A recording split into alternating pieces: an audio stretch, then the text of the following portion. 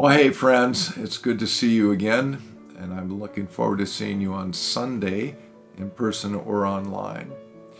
This coming Sunday, though, we do a big jump. We've just went through a beautiful Advent and a Christmas service that was slick, and last week the Epiphany of our Lord.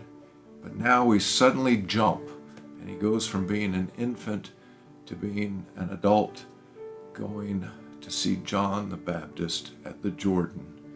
We're talking about the baptism of Christ, and we'll talk more about it on Sunday, but the big piece of this is that is the moment where this person we call Jesus of Nazareth chose to be what he was sent to be.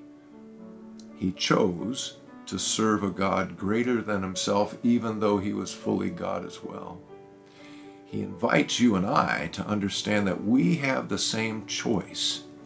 We can choose to serve the greater good, or we can spend our energies and our blessings on serving ourselves.